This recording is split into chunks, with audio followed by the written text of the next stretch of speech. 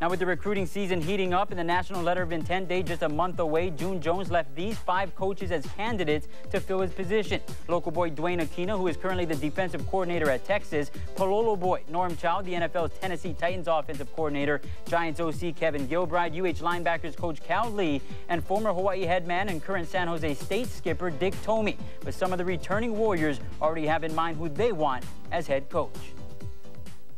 Out of like the 5 picks that he had, hands down, like just Cal Lee. If Cal Lee was the head coach, I think that would probably be the greatest thing because, you know, he has a lot of local ties with the local kids, and supposedly from what I've heard, they run the similar offense back at St. Louis when he was winning all those championships. And, you know, he's a great guy, and, you know, we always have laughs with him, and all the kids get along with him. He has a good coaching record, and I know how he is as a coach, and like, he's a real player's coach, and he can get along with everybody, and like he's a part of the coaching staff already, so it wouldn't be too much of a problem.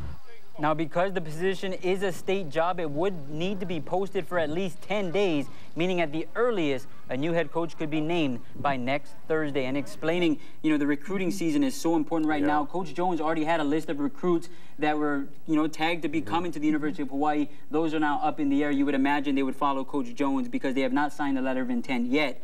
This needs to be taken care of soon. This can't be another one of those Bob Nash situations where a coach is named after the recruiting period has ended. That would be disastrous for this Hawaii football team. Yeah, in a way, don't you think Herman Frazier's hands were tied? Because didn't Coach Jones and his agent Lee Steinberg say they would not negotiate during the season? It'd have to be afterwards? Yeah, you know, Coach Jones said that, but the thing is that Coach Jones made it clear is it's one of those situations that even though I said I didn't want to negotiate during the season, it would have been nice after each game to to have Herman Frazier offer him a contract. Now, you know, that's what he's saying, and obviously he said he did not want to negotiate, so you don't know what really was going on there, but you would imagine that it was too little too late, that Coach Jones did not feel the love and the aloha that he felt he should be given on a 12-0 season.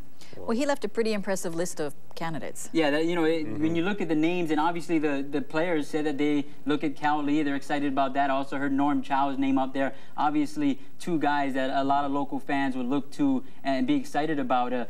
This would be a very exciting time for Hawaii football. You know, the thing is, yes, it's a sad day. June Jones has moved on. He's gone to SMU.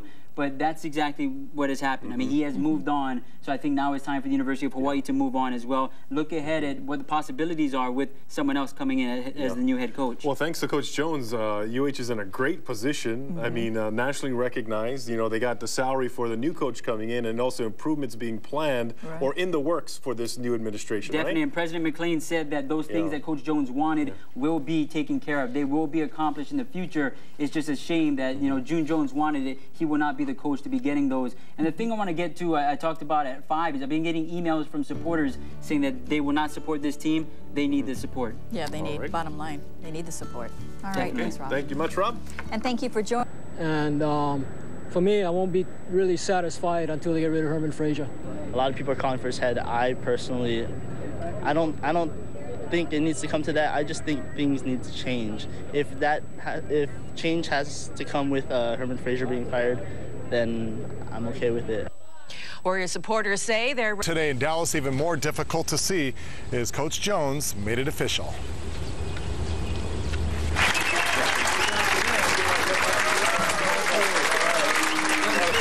The coach accepting the offer to leave Paradise and the University of Hawaii and head south to Southern Methodist University. The crowded room, as you can see, cheering the announcement. The coach holding up a #1 jersey and donning a hat with the new team colors. Jones's agent, Lee Steinberg, says the coach agreed to a 5-year deal that'll pay him about $2 million per season. To be quite honest, right up until last night, before I said my prayers, I was still feeling that you know, my heart was still in Hawaii, and Hawaii will always be my home, and it's always going to have half of my being there.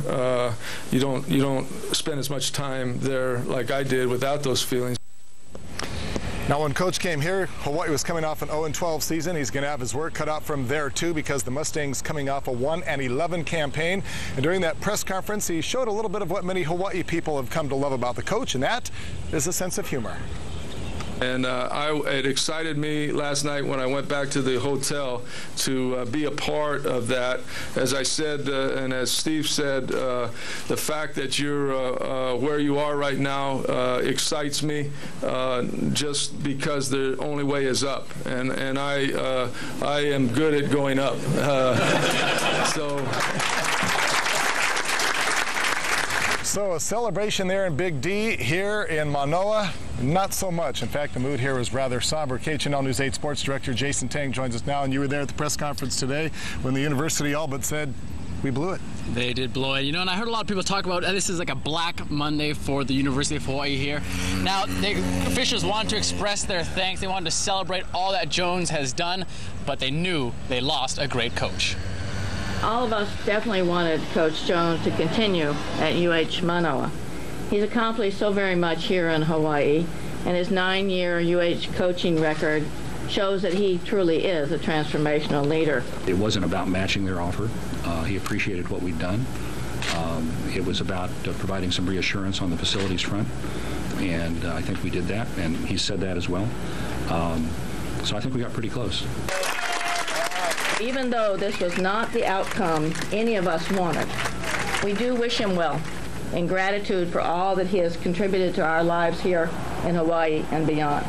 It's now our responsibility to build on Coach Jones' success that we have all enjoyed on this ride as well.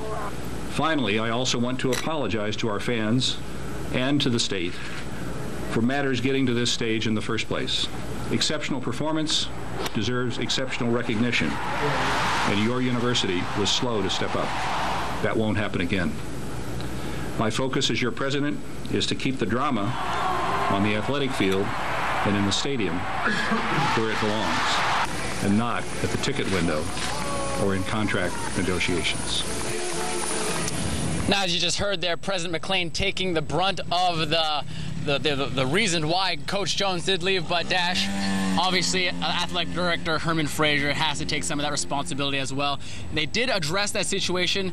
Now, they didn't exactly say he would be done, but it made it sound like that way, and we'll know officially tomorrow what the future lies for Herman. Well, a couple of not-so-veiled references there, the ticket window debacle and the drama keeping it on the playing field, and those are things that Herman was directly responsible for. All right, Jason, thank you very much. Of course, there's so many peripheral things that fall out that's going to happen as a result. There are the recruits, what's going to happen there. Then there's the decision about all the coaches. When Jones woke up this morning, one of the first phone calls he placed was to his assistant coaches here in Hawaii, many of whom may follow him to Big D. KHNL News 8's Stephen Florino joins us now live from studio with more on the reaction from the Warrior family. Stephen? Dash, everyone says they knew Jones would do what's best for him and his family, but it's still shocking that the man who took Hawaii to unprecedented heights is gone. Obviously, it's a sad day. It feels like it's kind of an end of an era. But at the same time, I understand what Coach Jones had to do. When I went to bed last night, I said to my wife, as I kissed her goodnight, that I fully expect he's going to stay. And then 4 o'clock in the morning, the phone call came, and he was on the other line, and he said he was going. And, I still, even at that point, it was like a part of me just said, this is not going to happen. June has so much aloha for this state and the people of the state and the players and everybody. So to say goodbye to all that has got to be, really, really tough for him. I just hope that the school does all the right things, gets the right people in here, and UH can just get going and get ready for next year, because there's just, they're going to have a great team next year. I just don't want any of this to hurt them in the road down the road. Jones says every member of his current staff is welcome to join him in Dallas. At this time, though, quarterback coach Dan Morrison, defensive coordinator Greg McMackin, and running backs coach Wes Swan are expected to join Jones at SMU. Reporting live, Stephen Florino, KHNL News 8. You already heard from UH President David McLean at the top of the newscast, but his office also released an official statement today. While expressing his disappointment that Jones is leaving and wishing him success, McLean reiterated his apology to fans and all of Hawaii. He says matters should not have reached this stage in the first place. He acknowledged the university was slow to step in and vowed that it won't happen again. And in a written statement, UH Manoa Chancellor Virginia Hinshaw says the university was able to offer a competitive package and assurances that non-financial matters would be addressed. She says a search for a new head football coach begins immediately. And Governor Linda Lingle struck a thankful and optimistic chord in her reaction to Jones's resignation. She wishes Jones and his family well as the coach takes on a new opportunity. She thanked him for everything he's done for the Warrior football program and for the pride and national recognition he brought to Hawaii. She says she is confident that the spirit and unity Hawaii gained as a result of June Jones's accomplishments will continue as UH moves into a new chapter. So that's